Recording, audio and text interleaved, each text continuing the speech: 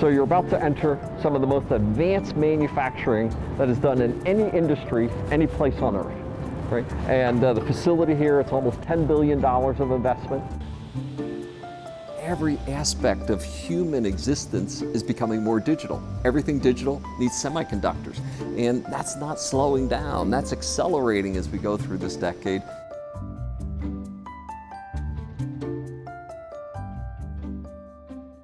I believe that we were headed for a shortage before COVID, but a little shortage. You know, demand was starting to pick up, more things getting to be digital, and this is a $500 billion industry growing maybe 5% per year.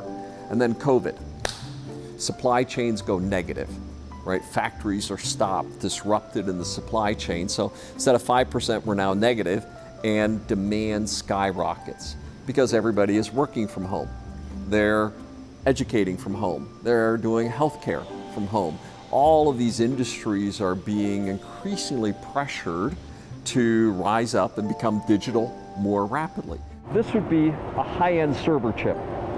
And this chip, like imagine tonight you go home and you Google something, or you go home and you go onto Amazon, right, to search for something, or maybe you're playing a game online as well. This would be one of the Google, Amazon, Microsoft, any of those, right, servers. This would be the kind of chip.